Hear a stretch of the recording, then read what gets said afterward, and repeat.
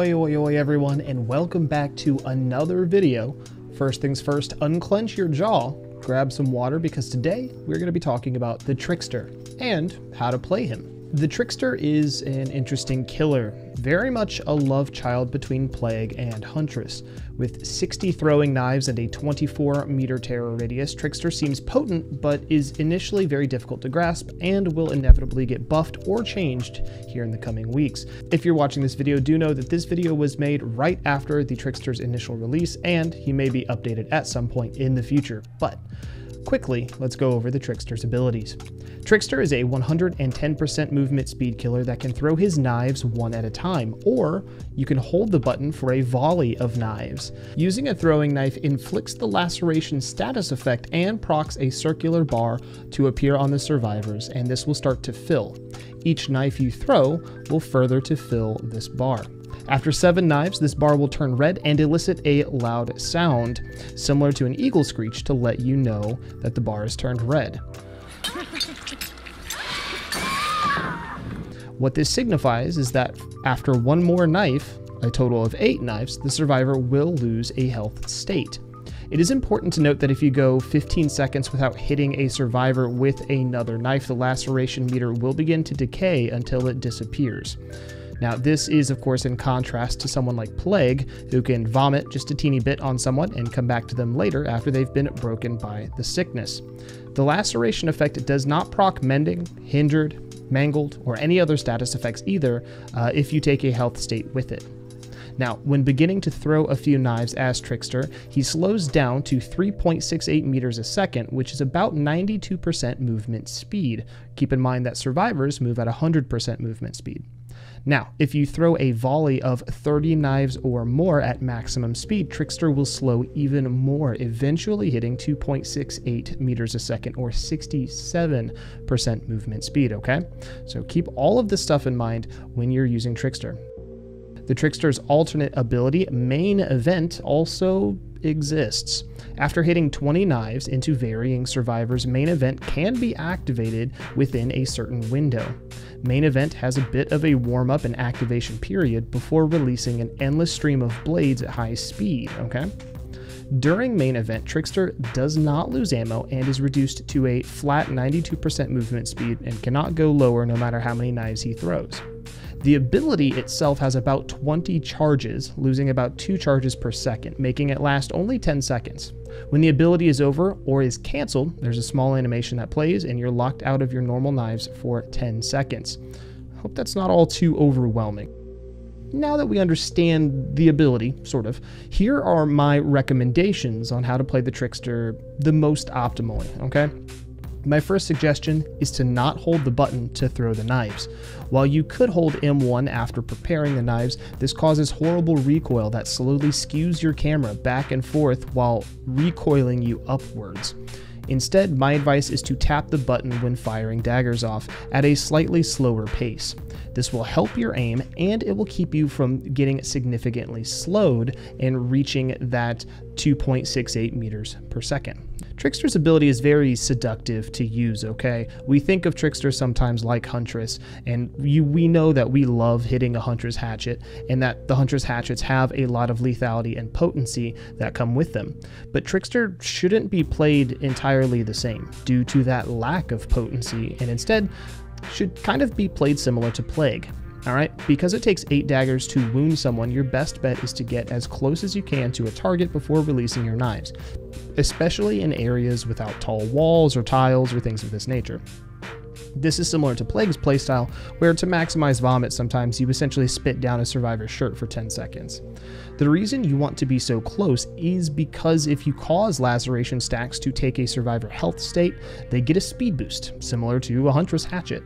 Ideally, you would want to be close, wound them with the laceration meter, and then follow up with an M1 attack. If they have nowhere to run or are easy to continue hitting, you could also just continue using the knives if they're between loops. When you do manage to get close to survivors and start hurling knives, do your best to body block windows and pallets and things like this so that they don't have an easy escape route. The other areas Trickster can really shine is near any pallet loop that has boxes, crates, or smaller objects that Trickster can shoot over. These are very unsafe for survivors, if your aim can of course keep up. Even if they crouch, Trickster can simply keep the knives out. Just stop throwing them, but keep the knives out. So you move at that 92% movement speed, push the survivors to move again, and then land some more knives. Now, in a lot of cases, you could try to mind game these pallets, these areas, and get M1s on survivors, but in some cases, this could be very effective to expedite this process. Now, don't forget to use survivor pallet throws or window vault animations to your advantage if they are just a few daggers away from going down or taking a health state. You can land between 2 to 3 daggers in these animations, so don't forget that. However, do be careful, because as survivors get smarter, they may not throw pallets or they may not go through windows. They may opt to instead keep running the loop and throw you off, causing you to waste a little time. In this particular case, try not to overcommit and adapt with what the survivors do. Now, when it comes to using main event, generally, the consensus is right now you don't want to use the main event ability. This ability can be so potent if you use it to laser down a healthy survivor who is going for an unhook, or multiple survivors who are just in bad places. For it to work, however, you do have to be close to survivors, since your movement speed does drop to the 92%, okay?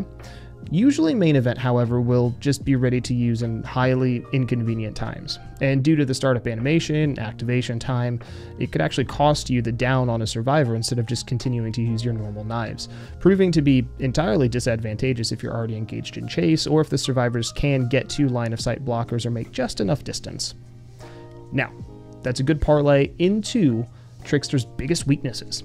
Survivors who run early from generators and other hot areas and try to prevent you from getting close are going to be really tough to use daggers on. If they run early, you're not going to be able to close that distance and get the easy dagger throws, which means you're just going to be a 110% movement speed killer until you can get them to an unsafe loop. If they have tons of distance and you can foresee they will make it to an obstacle before you could deal out the 8 knives, it's sometimes best just to not use the knives, maintain your movement speed as best as possible. Remember, Trickster's knives can be fun, but there are a few specific areas where you really just don't want to overuse the knives, like jungle gyms or the shack. Wasting too much time at these tiles trying to land 8 knives will waste far too much of your time in most cases.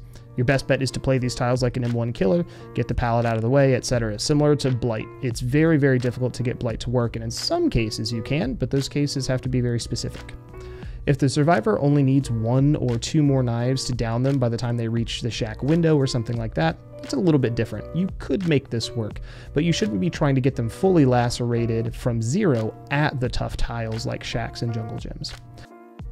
Be aware of trying to overplay loops that have tall rocks and things of this nature, as you might be able to get a few hits here and there, but may generally waste more time than you need to if you had just went and used M1s and mind games, okay?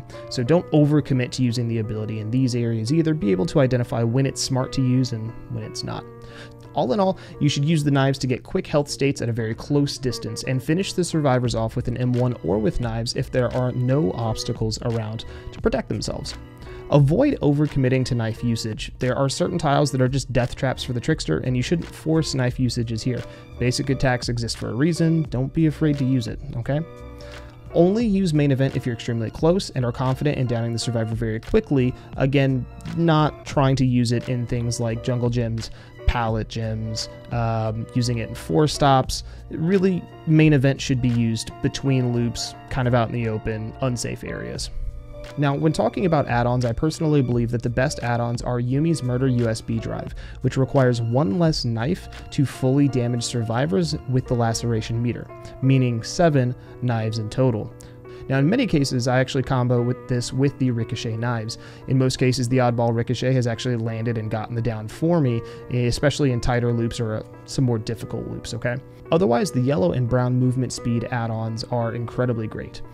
These push your movement speed up to 97% when you just start throwing knives or when you're in main event. Or if you're throwing a flurry of knives, they will push your movement speed up to 71%. So keep that in mind. The iridescent photo card can be extremely strong and is borderline broken. It's very similar to like the iridescent head on Huntress. This add-on makes it so the survivor is exposed when 7 blades have been landed, but the blades do not do any health states themselves to the survivors, meaning you basically run up on a survivor, get really close, fill the laceration meter, and M1 them to death. That's it, just once. Combine this with like Yumi's murder USB drive and oh my gosh, just easy match. I don't have much experience with the Death Throes compilation iridescent add-on, but it basically reduces the amount of laceration based on your proximity to the target. It appears to do half the laceration, 50%, but consecutive hits stack up to 200%. So if your aim is immaculate, this could down survivors extremely fast.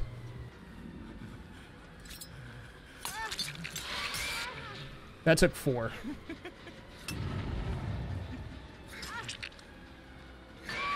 Look at that. Look at this add-on. Look at that add-on. Now, when it comes to perks, he's a pretty standard killer. I prefer to run Hex Ruin and Undying on him. Because of his 110% movement speed and he has her reload, it's nice to have automatic regression on generators instead of pausing to reload and to kick a gen. However, we have had many successful matches with Corrupt and Pop, Pop and Oppression, or just Corrupt or just Pop.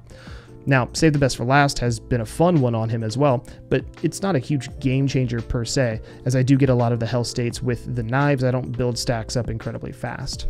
Now, his terror radius is 24 meters, so Monitor and Abuse is actually incredibly strong on him, reducing his terror radius to only 16 meters, very similar to Deathslinger. Combine this with something like Nurse's Call at maximum, which would give you 28 meters of aura reading. That's quite destructive. I've enjoyed Iron Maiden on him as well, which increases his reload speed at lockers. If you enjoy that, you can combine that with things like Pop if you are kicking gens, okay?